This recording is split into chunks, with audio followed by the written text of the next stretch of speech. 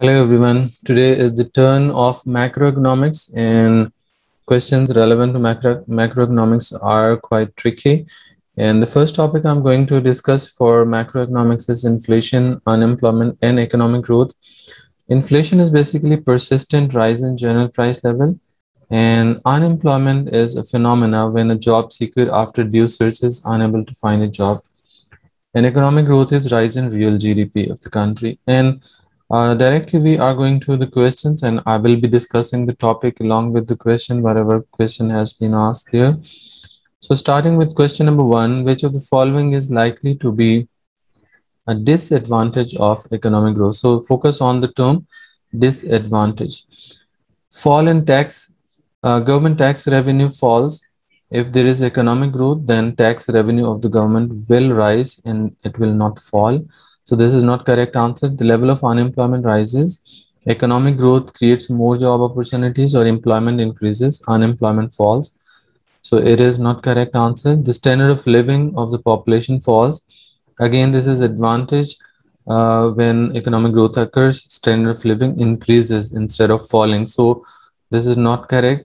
And now moving to option B, resources are depleted. So this is the disadvantage. So correct answer is answer B. Depleted mean resources will be over exhausted by the economy through overutilization and over exploitation. Question number two says, in a country where the government pays the unemployed a small weekly income, there is a reduction in consumer expenditure, and as a result, unemployment increases. What will be the effect on tax revenue of the government and on the government expenditure? As you can see that consumer expenditure are decreasing, and similarly unemployment um, is also increasing. So when unemployment is increasing and consumer expenditure are also falling, then it means that government will get tax revenue lesser than before. So option A and B can be correct answers. So we can cross C and D.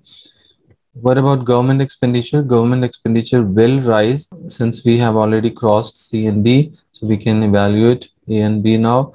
Government expenditure will increase instead of decreasing, because when there is unemployment, government will have to pay more unemployment allowances to the individuals in the country. So government expenditure will rise. So B is correct option. Now moving to question number three, which of the following is an example of cyclical unemployment? Cyclical unemployment is basically caused by a decline in overall aggregate demand in the economy. It may be within the country or it may be overall in the world. So option D says hotels employ fewer people in a rainy period. So this is seasonal unemployment, not cyclical unemployment. Fishermen sell their boats owing to a reduction in fish stock. This is again regional unemployment, because a certain profession or region is affected.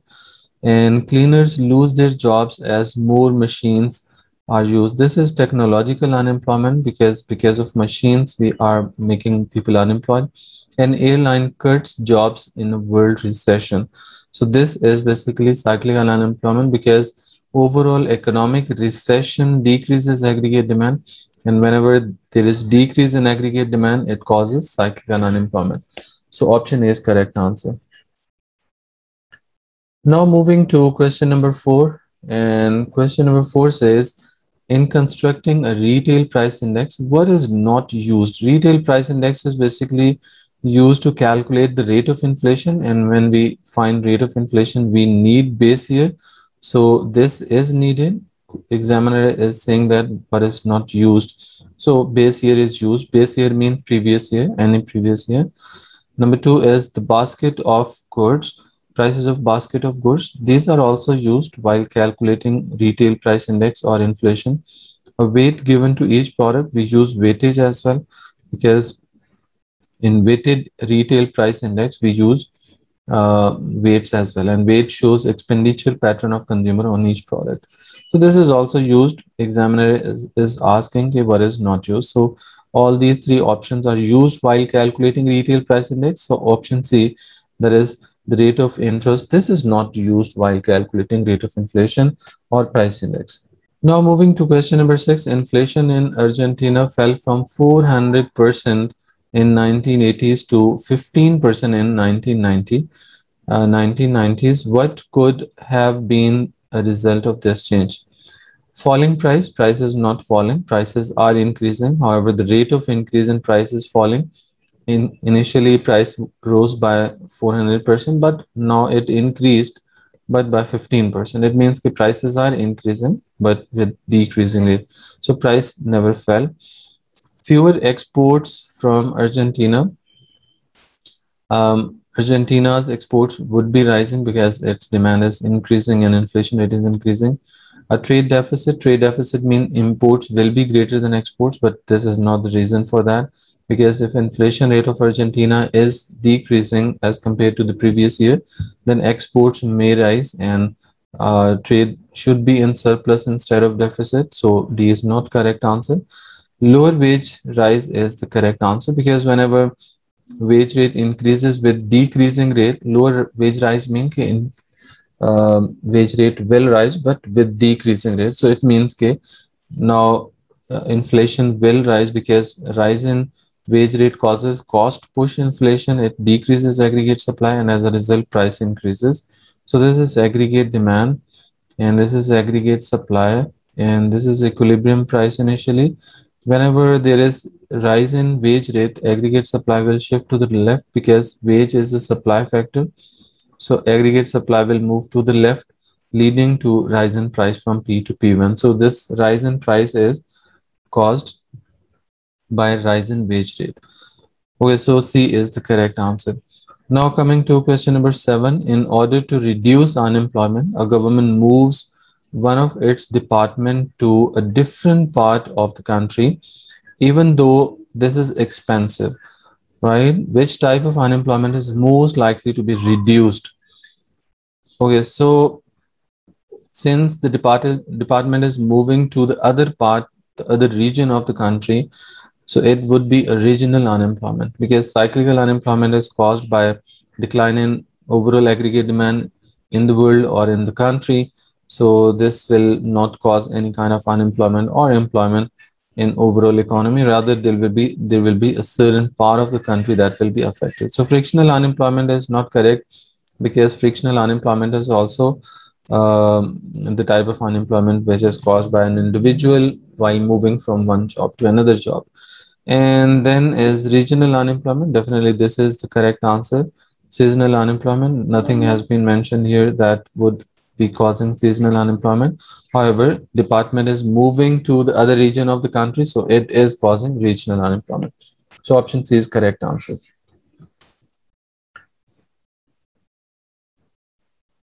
Now moving to question number 8, the diagram shows the annual rate of inflation for a country between 2000 and 2003. You can see that rate of inflation is continuously decreasing. So which statement is true of the period 2000 and 2003? 2000 to 2003. So from 2000 to 2003, rate of inflation is continuously falling. And this question confuses a lot of students, and what they do is they quickly pick this option, the retail price index fell. So this is not correct answer, because retail price index is not falling, it is increasing. The value of money rose, value of money is not increasing. The cost of living fell, this is not decreasing basically. The price level rose, this is the correct option, because price is increasing. However, it is increasing with decreasing rates. You can see this is rate of inflation on y-axis. It means in 2000 prices rose by 10%. In 2001 prices rose by 6%. In 2002 prices rose by 4%. In 2003 prices rose by around 3%. So it means prices are increasing, however the rate of increase in prices decreasing, so overall price level will be rising. The average prices were, let's suppose $100,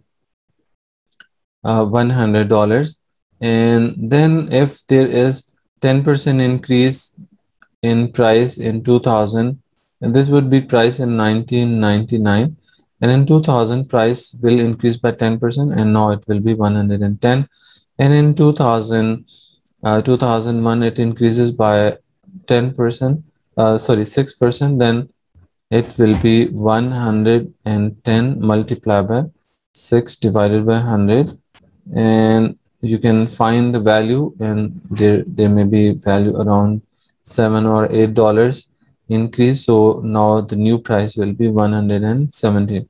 I'm just guessing if $7 is increase. So new price in 2001 will be 117.